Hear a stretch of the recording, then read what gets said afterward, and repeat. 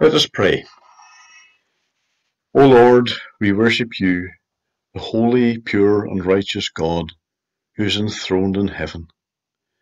Scripture speaks of you in many places in language which almost scares us, when it describes the majesty and splendor of your mighty presence.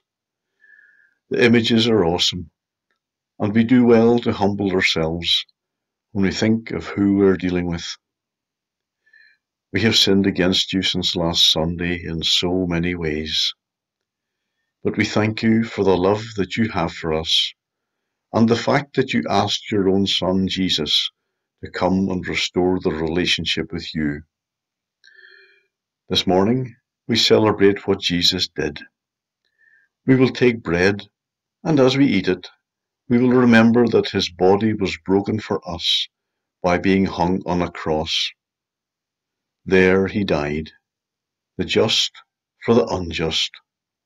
You made him sin who had no sin of his own, so that we may become righteous in him. What a price he paid to set up the great salvation that is open to all. It was costly for you too, O God, because you could not bear to look on him as he hung on that cross.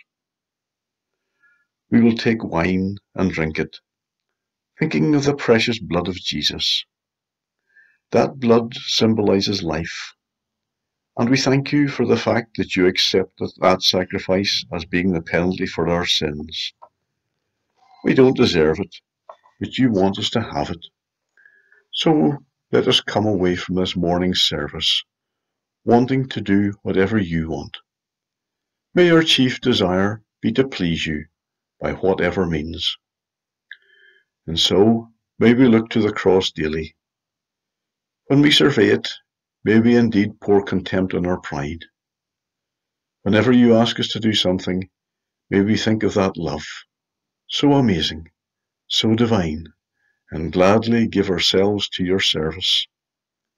Change our attitudes as necessary, Lord. We look forward to the preaching of your word. We have delighted in this for many years, and we rejoice when we see how you have changed us through it, and also other people. Sometimes your word can cause hurt, but we confess that we are glad that this can be so.